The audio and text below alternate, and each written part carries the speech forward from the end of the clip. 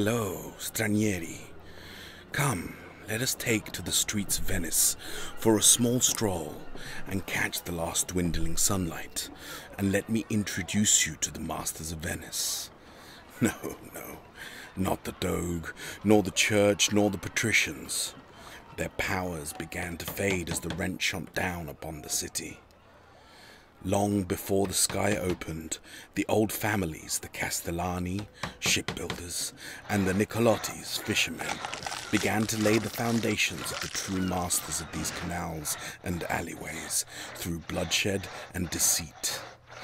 These too would create the first guilds.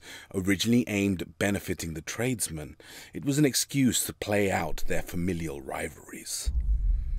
Though originally opposed to each other, the fast-dwindling economy of Venice, before the world changed, an agreement was struck as they joined forces and took to the underworld of Venice to prosper out of sight, where more liberal methods could be applied.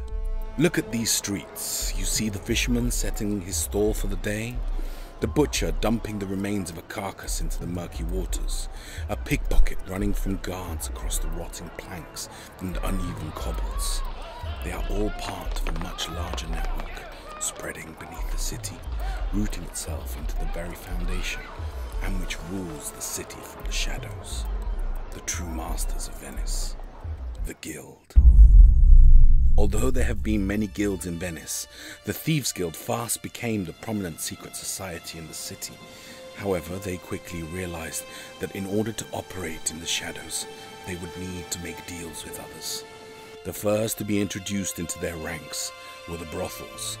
The House of Virtue, once a disparate collection of sex workers, now a full guild in its own right. It is led by an elected council of madams, headed by the Lady Magdalene, a democratically chosen position that has overall say on how all brothels in the city operate. The power of the House of Virtue grows daily as their activities permit them unparalleled access to all rungs of society. They buy and sell secrets, but they have a darker purpose within the guild. Many a man and woman has met a grisly end when they are at their most vulnerable. The prevalence of the harlots throughout the city is both a blessing and a curse for the King of Thieves. Yes, of course, there's a hierarchy among the guild, from the humble pilferer up to the mighty cappuccino. Each capo reports to one of 5 Prince of Thieves, one for each sestiere save for Canareggio.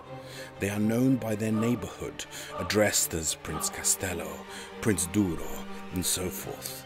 They each have their own specialties, be it robbery, smuggling, but can always rely on their capos if needed.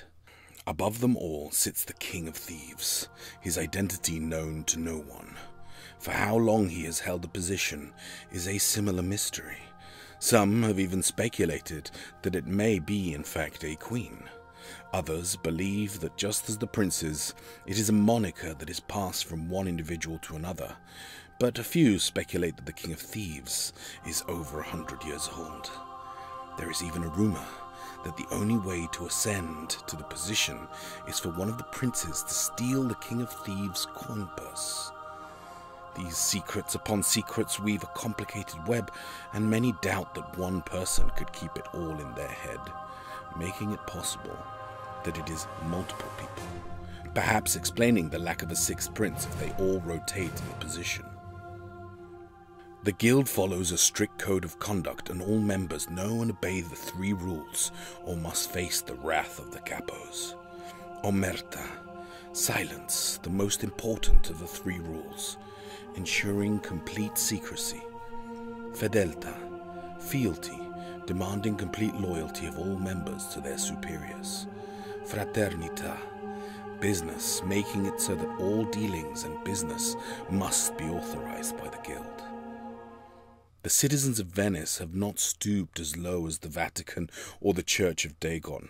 The magics of the rent is not to be meddled with, but they have their own means to oppose the enemies of the city, the Black Lamps, shedding their comforting light and banishing the wicked. The lamps which were discovered during a raid when the city was beset by famine caused by disease-riddled food. They were found in a warehouse full of unaffected food, the light from the lamps keeping away the magical taint that rotted all else.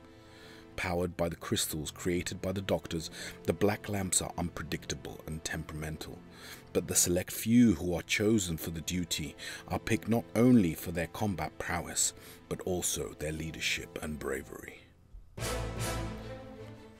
A black lamp on the street signifies safety and calm in the eye of the storm. Not only will the lamps dampen magical abilities, but the presence of a mighty black lamp will inspire any friendly fighter. One of the more disturbing members of the guild is Baba Yaga. She is a strange woman, appearing as a wrinkled hag, often dragging her colossal pestle and mortar with which to craft magical powers, drawing from the blood of her victims. It is said that she made acquaintance of the King of Thieves and taught him many secrets of the city, including knowledge concerning the activities of the Rashar, Strigoi, and the Doctors. Perhaps the most bizarre and recognizable natives of Venice are the members of the great and noble cult of the End of Days, as they dress as the popular character Pulcinella. A masked, boisterous drunkard clad in a distinctive white suit and tall hat, always on the lookout for more alcohol, a fight, or both. It is unknown what the initial circumstances were around the founding of the self-proclaimed great and noble cult of the End of Days, or why they chose Pulcinella as their champion, but the cult are very clear on their beliefs. The cult professes a madness linked to the rent in the sky. They claim that the heavens have opened up and that it truly is the end of the world. In light of their unimaginable insignificance when faced with the light of creation and destruction, there is nothing more left to do in life than live out the rest of their days with reckless abandon. It is easy to see why more and more citizens are turning to the noble cult, as living under the eye of the rent comes with a constant gnawing at one's senses, coupled with the city-wide spats of insomnia, drinking, fighting, gambling, and causing mayhem are what the cult does best. And giving in to the insanity of the situation, for many, is the only outlet. They usually gather in rowdy groups, swaggering and swearing their way around the city. The guild have found value in their service. They make for a strong distraction or a band of berserkers if pointed in the right direction.